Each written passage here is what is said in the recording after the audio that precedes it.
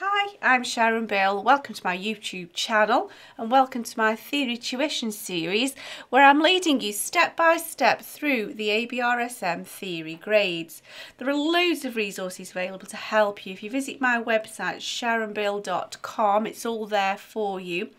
Particularly, there are some free PDF information sheets that are available in US letter or A4 and they'll accompany each step of this series. There's also a page which links to all of my YouTube video tutorials, and you can access information about the books I've got available there to help you. So if you visit sharonbill.com, it's all there.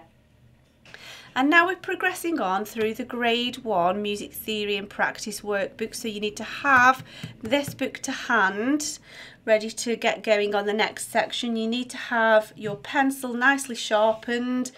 Make sure if you're using a traditional pencil it's really sharp, it's dead important that is, and I use a mechanical pencil just to keep things neat and tidy. You will need an eraser and you will need a rubber. So we're cracking on with section L, which is about the major scales. So do go ahead, get the PDF from my website and download sheet L, major scales. And so we're turning in your workbook to page 16. And we're looking at the scales and key signatures of C, G, D and F major. So I'm just going to pop letter L here so you know that we're referring to this sheet L, all about the major scales.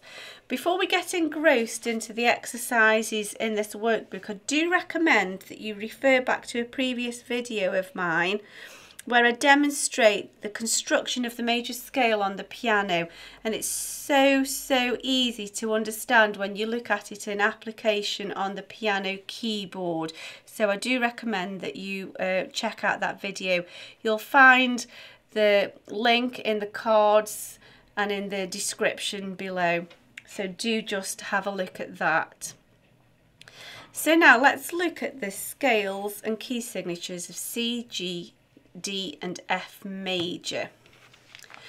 The major scale pattern is what forms the large chunk of our structure in Western music.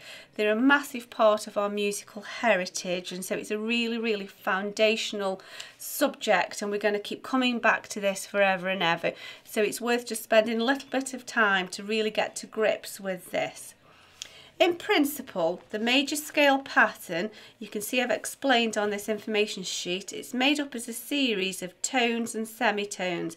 So you just need to remember the pattern: tone, tone, semitone, tone, tone, tone, semitone. And it just so happens that on the beginning on note C, that progression of tones and semitones occurs just on the white keys. And so you can see it's easy to see on the piano keyboard, so draw yourself a piano keyboard as well to just see those spatial relationships. C, D, E, F, G, A, B, C will automatically follow that progression, which makes the major scale pattern. Scale literally means step. So we're stepping up, and the major scale is this particular series of tones and semitones in step. And so it's very simple to remember that 3 to 4 and 7 to 8 in the scale of that octave are your semitones.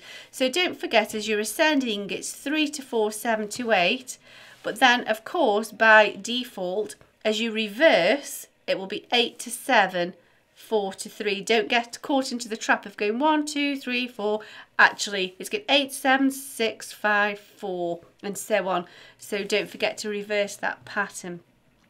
And then as we move on to different notes from G to G, in order to make that progression of tones and semitones, we need to alter a key, and actually we need to alter F to F sharp to make that tone semitone pattern.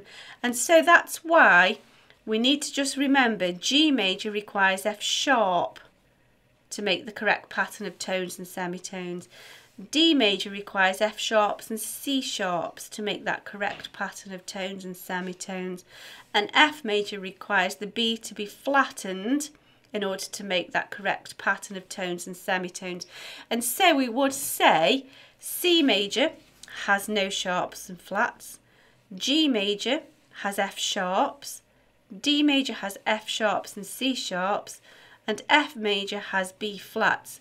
Now here we add them as a key signature at the beginning of the music, and this differs from accidentals. If we write the sharps or flats at the beginning of a piece of music, that then means that every single F is sharpened. Not just one for that particular bar, but every single F is sharpened, and then we will be playing around the key structure of the notes that make this G major scale pattern. And so the key signature for D major is F sharps and C sharps, and that means that every single F and every single C is always sharpened unless it's cancelled by a natural sign. And so to make the F major scale pattern, we have a key signature of B flat, and that means then that every single B is flattened automatically. Notice that the position of the sharps and flats is very precise. It's always this top F in your stave. So good boys deserve football, and every good boy deserves football. It always makes that top F. So again, it's still always that top F for D major, which is sharpened, and now we add the C sharp, and it creates like a diagonal pattern, FAC, FAC. It's the highest one that you possibly can without using a ledger line. The B flat is that middle B flat, and here it's a line lower, and it's always placed in that particular special place on the stave, and that way it's instantly recognizable. So you just glance at it and you know after lots of recognition that that is automatically the key signature for D major. So be very particular about where you place that. And really that's all the information that's required. You just need to learn these key signatures. It just takes a moment to learn them. And just remember that the pattern is 3 to 4, 7 to 8 for the semitones. That is all the information that this whole section, which is quite a long section, requires. We're just being asked to reapply that same information in lots of different ways, but nothing new outside of this information can be added, because that's literally it. And so let's have a look at exercise 1. We'll work through this one together. So in this scale of C major, 2 notes a semitone apart are shown by a bracket. Show the other 2 notes which are a semitone apart in the same way. And so we know that 1, 2, 3, 4, 5, 6, 7, 8 makes our octave. That's our scale in 1 octave from C to C. And we know that 3 to 4 and 7 to 8 are our semitones. So all we need to do is just show that last bracket. So now let's move on to exercise 2. The question asks us to put accidentals in front of any notes that need them to make these scales. So that's the first part of the question. Just be aware that sometimes we're asked to do more than one thing at a time. And then the second part of the question asks us to put a bracket above each pair of notes that makes a semitone. So we've 2 things. The first one is we need to add an appropriate accidental, and then we need to show the semitones. So G major ascending. Ascending just means upwards.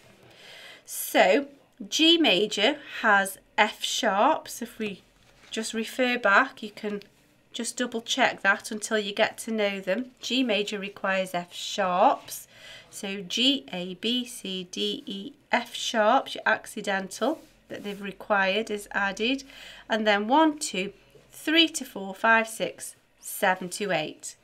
We'll try this next one together. So they're asking us to make this exercise into F major descending. Descending just means going downwards. And so we need to add the appropriate accidental, then we need to show the semitones. Now F major, if you refer to your sheet, tells us that we need B flat. So first of all we need to add the accidental of B flat. Now in your bass clef, remember it's good boys, so we're looking for that second line. There's our B. But if you're not sure, you can always count upwards because we know it begins and ends on F. So F, G, A, B. Remember, you put the flat sign first because we need to know that needs altering before we play it. If we put it afterwards, it's too late. So there's part one of the question completed. And now we just need to show the semitones. Remember, we're coming down back now, so we need to count in reverse. 8 to 7, 6, 5, 4 to 3. If you find it too confusing to just reverse it and count backwards, just count from the bottom. 1, 2, 3 to 4, 5, 6, 7 to 8. And they can only really ask you for that same information just in lots of different ways. And so have a go at these remaining 3 scales. Do refer to your information sheet to just be sure you've got the right sharps and flats required to make those scale patterns complete. And don't forget to then add your semitone brackets. I'll leave you with that for a moment and then just re-access into the video once you've completed those 3. So I'm presuming that you've had a go yourself. Don't worry if you've made some mistakes. We're only writing in pencil. We can always erase and try again. It's always better to learn by your mistakes. So part 1 is asking us to put the accidentals in front of any notes that need them. D major has F sharps and C sharps. So D, E, F has to be sharpened. D, E, F, G, A, B, and so also does the C. We need 2 sharps to make that tone, tone, semitone, tone, tone, tone, semitone pattern. So that's part 1 complete. Now the second part asks us to put the brackets. So 1, 2, 3 to 4, 5, 6, 7 to 8. There we go. It's as simple as that. It's more to do with just following each question systematically. If you try and do everything all at once, it gets confusing. Just deal with one aspect of the question at a time, and then you know that you're going to be accurate. Okay, so F major, we're descending now. So F major requires B flats. We know it goes every good boy. So there's our B, which needs flattening. If you're struggling to jump between the clefs, remember just it's got to begin and end on F. So F, G, A, B, and we put the flat beforehand. So that's the first part complete. We've got our accidentals, and now we just need to show the semitones. So we can either count backwards, 8 to 7, 6, 5, 4 to 3, 2, 1, or 1, 2, 3 to 4, 5, 6, 7 to 8. You can always double check, and we know that A to B flat, if you refer back to a previous page and just find yourself a piano keyboard or just draw one out, we know that A to B flat is a semitone. So we know that we've got that correct. And we know that F to E is also a semitone. So you can always just double check if you're not entirely convinced, but really just need to count because the formula will just tell you. Here we go then. So the last one, G major. So we're in the bass clef. G major needs F sharps. So good boys deserve football. Good boys deserve football. There's our F sharp. But if you're not sure, just count up. We know it must begin and end on G. So G, A, B, C, D, E, F sharp. And then we need to count upwards. We're ascending for our semitones 1, 2, 3 to 4, 5, 6, 7 to 8. And there we go, that's that. Just before we finish this video, the first part, let's just have a little go and try and test yourself on exercise 3. Just have a quick moment recapping the sharps and flats required for these key signatures, and then have a go at testing yourself. Try and answer them without looking up. It just helps you to learn them more thoroughly. And if you get a few wrong, it doesn't matter. You can rub it out and we'll learn from your mistakes. So just press pause, have a go at testing yourself, and then we'll mark those together. Okay, so let's have a look at those together now. I'm hoping you didn't peep and you were brave and had a go at just trying to answer them without looking up. Let's just double check those answers. So we have one flat, it has to be a B flat, which is the key signature for F major. C major is the easy one, it has no sharps or flats. So C major is easily recognisable. Now 2 sharps, there's always F sharps and C sharps, so the moment you see 2 sharps, you know it's always F sharps and C sharps, and that is the key signature for D major. The fact that we're in treble or bass clef is utterly irrelevant, the key signatures remain the same. 1 sharp will always be F sharp, so good boys deserve football, or every good boy deserves football. So we hardly even need to think about that really. So a key signature of nothing means C major. A key signature of 2 sharps means D major, F sharps and C sharps. If you want to double check that every good boy deserves football, and FAC, but it's always F C sharp. 1 sharp is always F sharp, and that's the key signature for G major. 1 flat is always B flat, and that's the key signature for F major. So that's made a really good start into this massive subject of major scales and the construction of the major scale. I hope that's been helpful to you. Please give me a thumbs up, give me a like, that would be very encouraging to me. And then if you can subscribe to my channel, you'll be sure to keep updated. And please do visit sharonbill.com, particularly access into those free PDF information sheets. Tongue twister there. And we'll keep referring back to those lots and lots. All the resources that you need, you'll find there. And of course, do go back and just check out that video on the piano where I'm demonstrating the construction of the major scale on the piano. It makes it so much more accessible to see it in practice. Thanks for watching, and I'll see you next time. Bye.